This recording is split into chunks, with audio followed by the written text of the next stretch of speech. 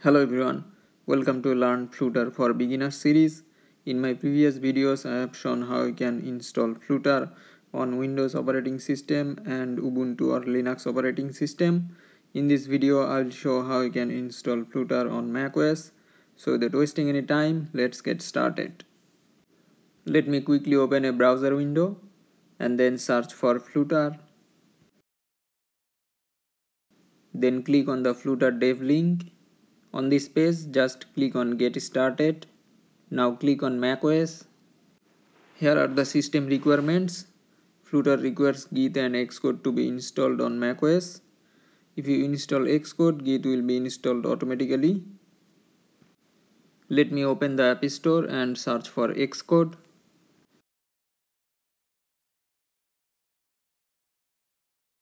Then click on Xcode Developer Tools.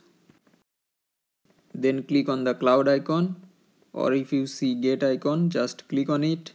This is a big file, so it will take some time to download and install. So I'll come back when the installation is finished. As you can see, Xcode has been installed successfully. Let me go back to the browser. If you are installing Flutter on Apple Silicon Mac, just copy this command line and paste it in the terminal. Since I am using Intel chip, I will not do that. Now we'll download the Flutter SDK. Depending on your system, either click on Intel or Apple Silicon blue button and it will start downloading. It may take some time, so I'll come back when the download is finished. So the download is finished. Let me open it in Finder. Now I'll move this zip file to my home folder. So let me open a new Finder window.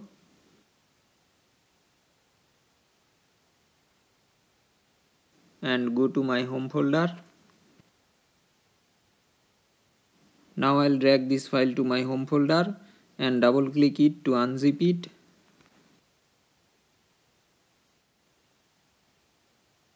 As you can see, the file has been unzipped. Let me go back to the browser. Now we'll add Flutter to the path.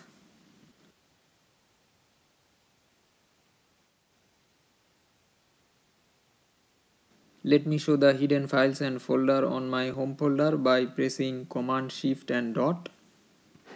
Now we'll open the terminal to see whether I am using G shell or bash shell. As you can see, I am on the G shell. If you are not sure, you can check your shell by typing echo $shell and press return. As you can see, I am currently using the G shell. Now let's go back to the home folder. We'll create a josh.rc file here. So let me open a text editor. Now I'll copy the Flutter path directory.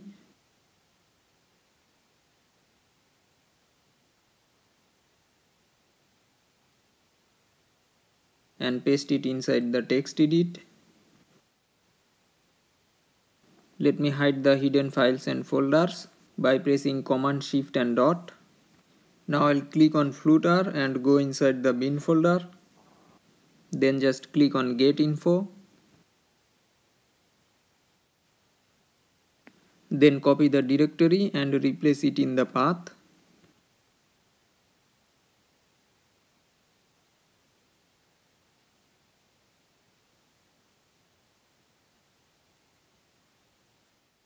Let me save this file. I will rename it to .joshrc and save it on my home folder. I will also uncheck the .txt extension. Then click on save and then use dot. Now we have updated our Flutter path. If I show hidden files and folder again, you can see it here. Let's open a terminal window and type in Flutter and press return. As you can see, Flutter has been installed successfully in our system. So let me clear the window.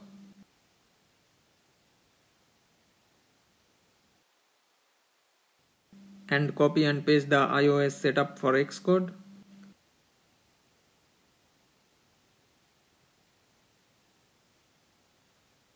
Type in my password and press return. Now I'll open Xcode for the first time to accept the license agreement. As you can see, the Xcode and iOS SDK license agreement just popped up. So just go through it and click on agree. Confirm it with your password. It will go ahead and install the necessary components. Now we'll run Flutter Doctor to see what else we need to install.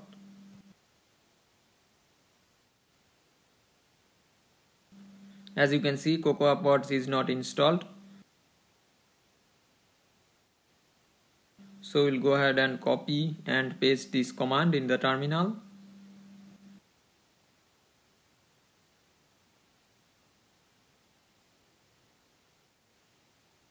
Let me clear the window. And now we'll run Flutter Doctor again. As you can see, Android Studio is not installed. So we'll go ahead and install Android Studio. Let me click on the Android Studio link. And then I will click on download Android Studio. Accept the terms and conditions and download for either Intel or Apple chip. Click on keep. This will take some time, so I'll come back when the download is finished. As you can see, Android Studio has been downloaded. Let me show it in Finder. Now I'll simply double click it and drag Android Studio in the application folder.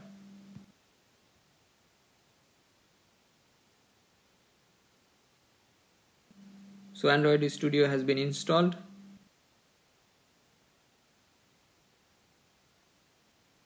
Let me eject the Android Studio setup. Now I'll open the Android Studio.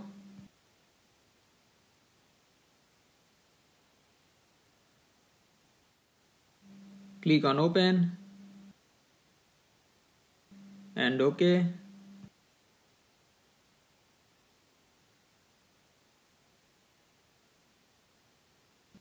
Click on next. In the install type window, I'll go with the standard installation.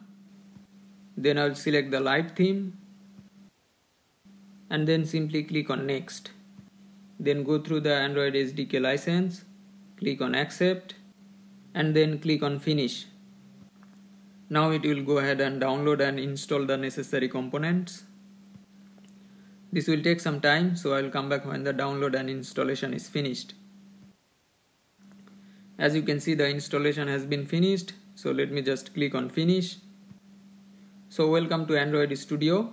Now I'll click on more actions and then SDK manager.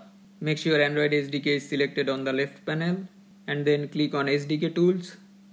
Check the Android SDK command line tools latest, then click on apply and OK. So it will go ahead and install the SDK components. When the installation is finished, just click on finish and then click on OK. Next, click on plugins and search for Flutter. Select the Flutter plugin and then click on install and then click on accept. Flutter requires Dart to be installed, so just click on install. Then click on the restart IDE and then restart. As you can see, new Flutter project can be seen in the welcome window. So Android Studio has been successfully set up for Flutter development. Now I'll open the terminal window and type in Flutter Doctor again.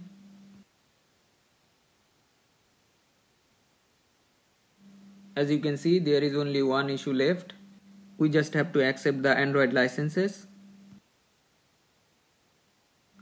So copy this command and paste it.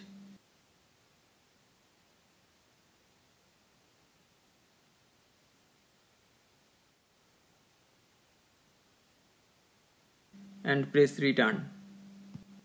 Type in Y to accept all the licenses one by one.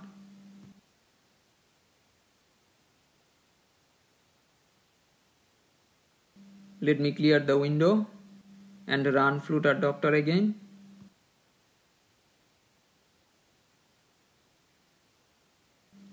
As you can see, all the components have been installed perfectly. I have already installed Visual Studio Code on my system. If you do not have VS Code installed on your system, you can simply go ahead and install it. So in the end, there will be no issues to be found. Now you can go ahead and start developing Flutter apps on your Mac. And as always, thanks for watching. If you have any questions, comment below. See you in the next one. Bye.